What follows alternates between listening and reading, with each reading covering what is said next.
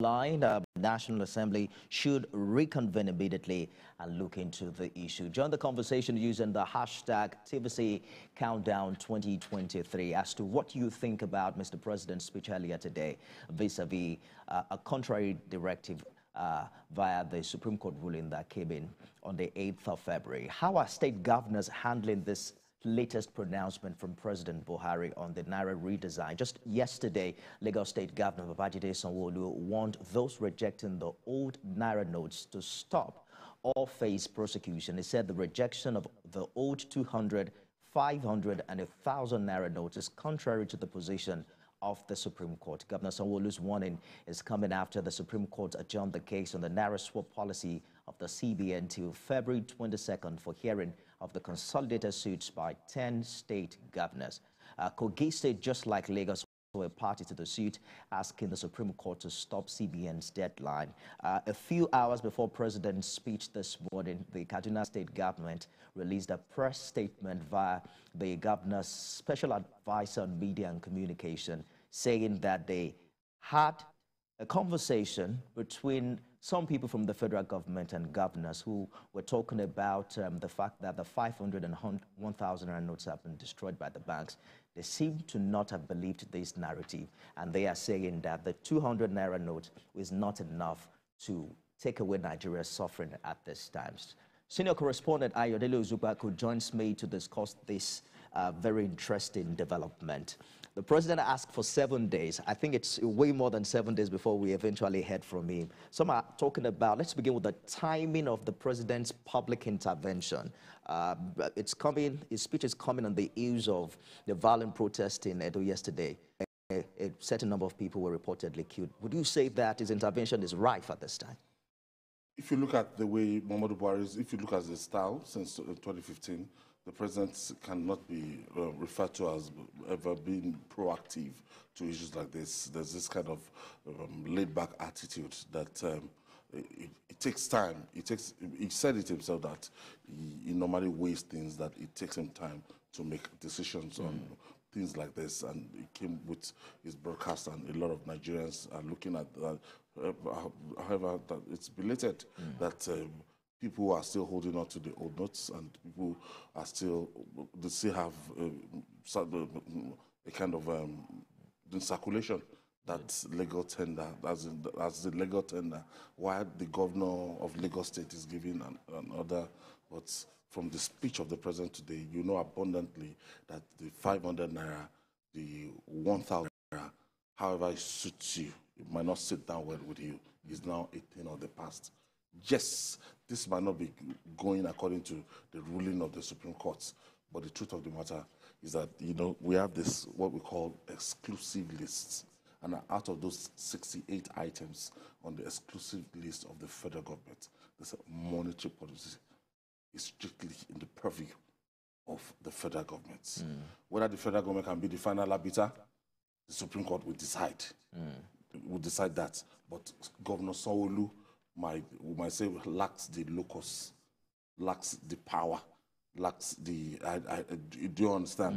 You know, the authority to tell people that this is what you have spent, that this is the legal But hasn't the Supreme Court already decided with its ruling? Because the idea, for instance, what some senior advocates of Nigeria is talking about is the fact that the duty of obedience to the court order is for all and sundry. And where there is an order from the court and you're dissatisfied, the best thing to do is to appeal against the order, not say, I'm not going to obey it. The federal government has not said they are not going to obey it. It's just they are going ahead with that plan.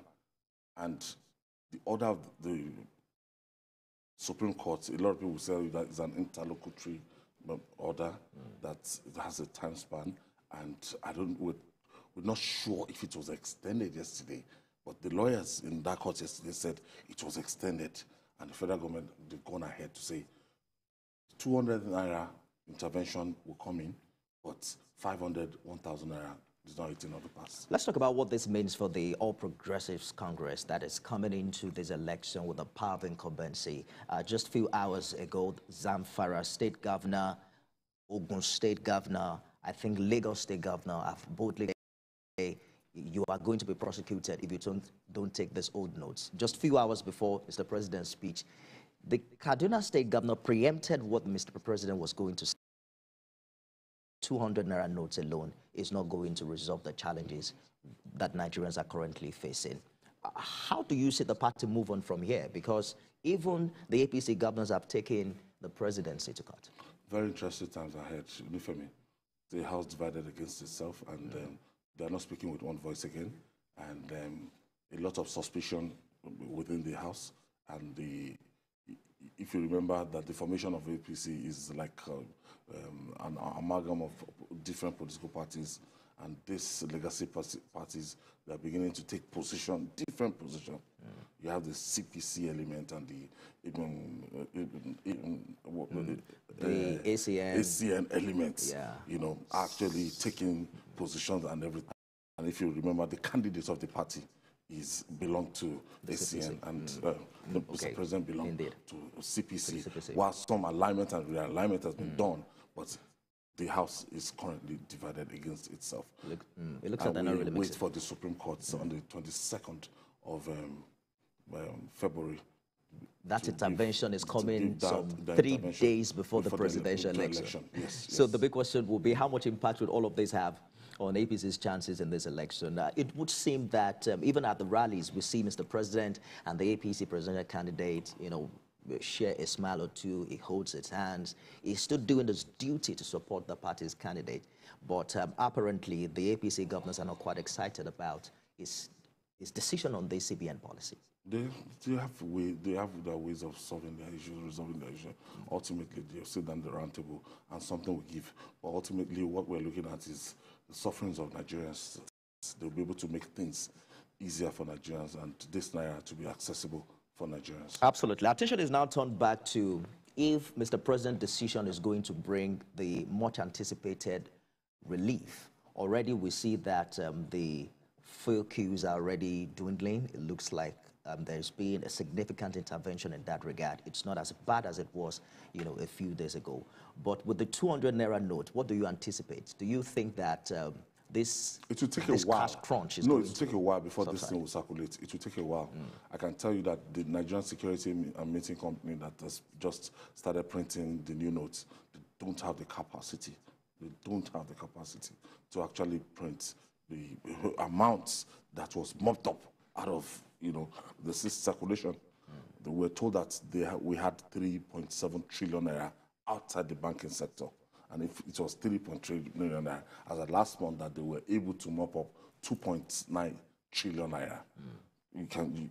So if you are going to give an alternative currency or you're going to print new notes, you should be talking in the region of 2.5 trillion naira, 2.7 trillion naira to be able to at least to ease the,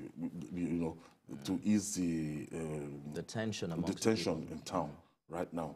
So maybe the 200 naira, by the time it's injected, I don't see it easing out immediately, but with time, it will come out. Let's talk about how stakeholders can intervene, because yesterday in Delta, in Edo, and then I think in Oyo State, there were some really violent protests and attacks in parts of those states. Who are those that must rise up now and speak to Nigerians that approach is not going to be accurate? It's not going to solve the problem. Destroying bank facilities perhaps going to make the situation worse than it currently is. I expect the Council of States meeting that was held last week, those former president and everybody to come together, and they should be able to tell Mr. President and even bring the CBN governor that, look, pending the time for the full implementation of this, you have to extend the deadline. And these things, good policy, but what we are looking at is the deadline. The deadline will make sure that, look, I still have like 20,000 naira old notes with me. And I looked at it. I gave to a vendor this morning and said, no, Oga, I'm not taking it. I'm not taking it. I attempted spending it, at the filling station and said, no, we're not taking old notes. So it's quite chaotic. A lot of Nigerians, they still have that money in circulation. So they are looking for opportunities the window to be extended so that they'll be able to, do away with this old money. And if the new ones are available, why not? The new ones, will get it and by whatever the federal government want to do in regards of this new currency change. Absolutely. Let's just bring in Commissioner for Information in Kogi State, Kingsley Fanwo. We're running out of time, Mr. Fanwo, but very quickly, talk to us about how the Kogi State government is reacting aftermath Mr. President's speech this morning. Thank you very much, As aware, we all listened to what Mr. President said today. We are reviewing the situation. There is no clear line of action right now. But as we are also aware, the case is before the Supreme Court, and they will resume hearing on February 22nd. We are very confident that the Supreme Court will go ahead with the case, and whatever decision they arrive at, we are confident that we have a precedent that not but just to toe the line of constitutionalism and believe in the rule of law. So that's what we are holding on up to right now. So how soon before we get the reaction that you talked about? We are not going to go beyond the case we already instituted at the Supreme Court. The process is going on, and it has been adjourned till February 22nd. So on February 22nd, we'll hopefully, Supreme Court will be able to either arrive at a decision or reserve a date for judgment eventually. So we are going to wait. We are going to wait for that decision of the Supreme Court. Commissioner for Information, Kogi State, Kingsley Fanwo, thank you for talking to us on the countdown. It would seem that the governors are now relying solely on the decision of the Supreme Court. And we have to wait it out. Yes, ultimately, final habitat. Absolutely. Ayodele Odugbakun, senior advocate of Nigeria. Senior advocate journalist. Thank you so much for joining us on the program tonight. That's our show today. Thanks for being a part of it. Do not forget that you can watch a repeat broadcast 6 a.m. tomorrow. Join us on all of our social media handles, and we'll be back at 7 p.m. for all news making headlines home and abroad. I am Nifemi Oguntoye. Thank you for watching.